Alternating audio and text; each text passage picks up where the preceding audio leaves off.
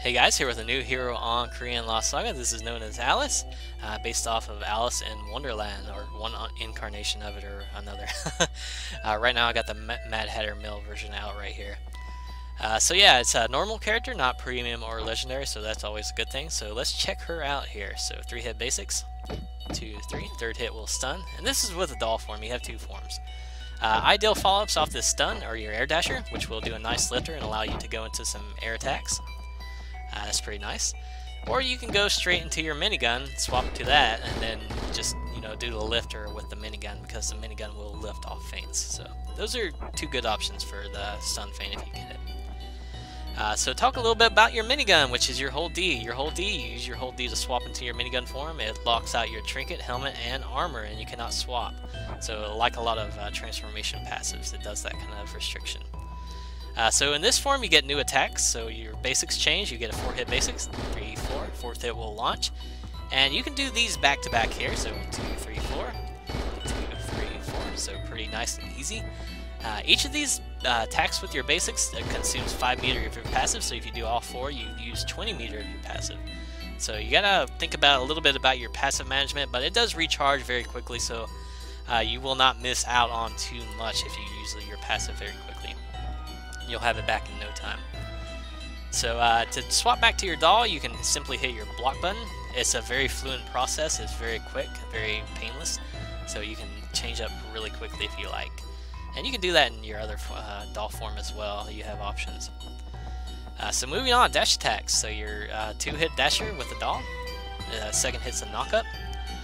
Pretty simple, and it does have kind of a funny jump cancel to it. It's not like instant jump cancel. You gotta kind of time it, but it is kind of a jump cancel. Kind of had a lag there. Let's try this. So you can go into your jump attacks off this. It's kind of funny hitbox on DevK. I apologize for that. Your dash attacks on your chain gun form.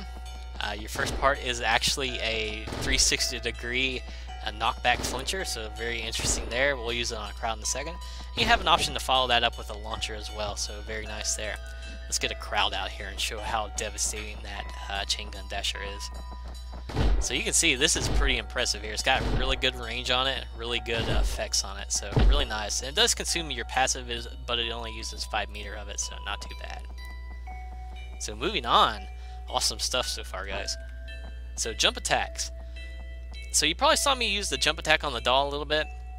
It's a 3-hitter, but it resets itself up to 2 times. If you manage to hit from just the regular jump, you'll be able to do it up to 9 times. So 2, 3, 2, 3, 1, 2, 3, and there you go. So fun stuff there. And you can see this jump attack if you manage to hit like 6 hits in a row. I'm not sure if it's just like 6 hits or what. Let me try this. This is very frustrating, guys.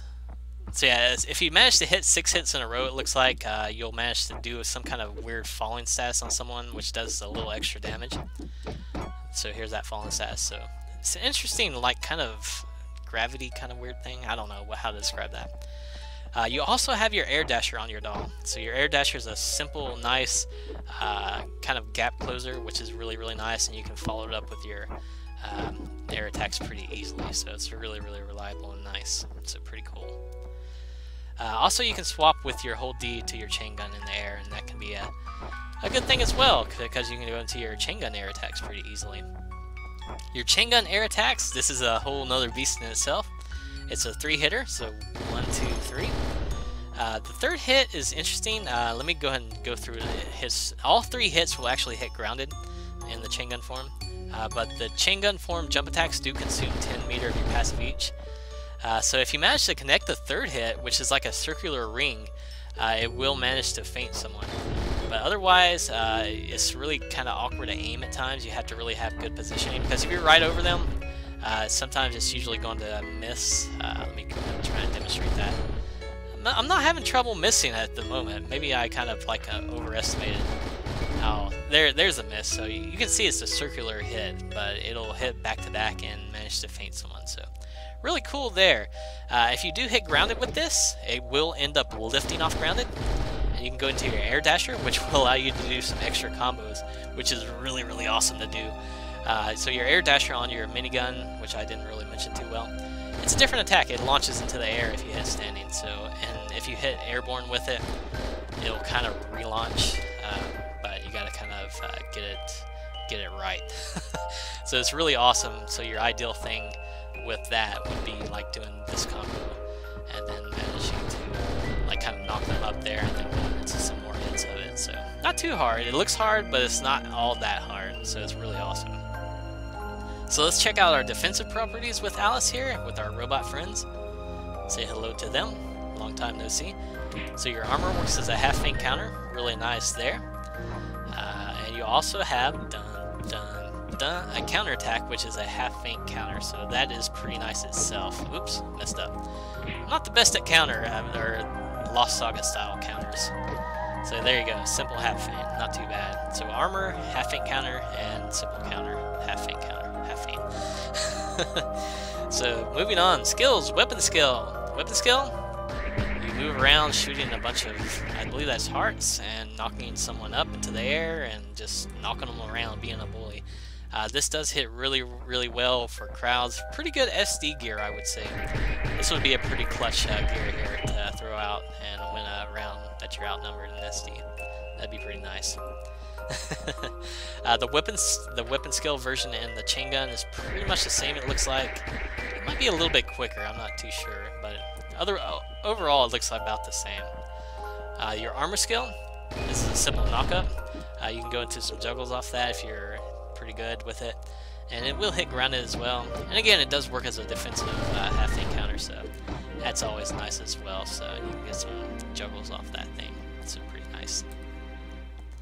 Your helmet, it's a little teacup ride. We're going to pull out a crowd for this one. A little teacup ride, send someone in a teacup, which is kind of bugged in HQ at the moment. I'm sorry I can't adequately demonstrate it, guys, but it'll just do some things with people and, you know, jerk them around and mess them up. So it goes for a while. I wish it would work in HQ. It's hard to describe. You know, look up the skill video. I would say look up the skill video. You know, it's in the mini preview compilation that I posted. So trinket, and this one is bugged as well. You throw out your Cheshire cat, and it's supposed to put someone in like a little balloon, which you can hit, but at the moment it seems bugged in HQ, and it will not do its intended effect. Right now it's just doing some weird lag sensitive kind of thing. So yeah, unfortunate there, guys. Two little bugs with those two skills. Hopefully it's just something that's going to get fixed and not something from lag, because I don't think I should be lagging in HQ. I don't know. There's some funny things going on. So yeah, that's it for Alice, guys. Really fun character, really fun. I really like this chain gun mode. This chain gun mode is going to be something special. You're really going to want to abuse the air attacks, which do consume a lot of your passive, but for good reason. For very good reason. That consumes a lot of your passive. Your air dasher on your doll is really, really awesome, as long as you can get the timing down correctly. Let it come out and then go into it.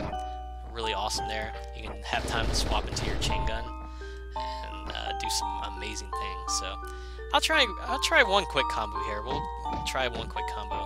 We could do a little big combo, I would say, on Alice. Let's try and get something nice here.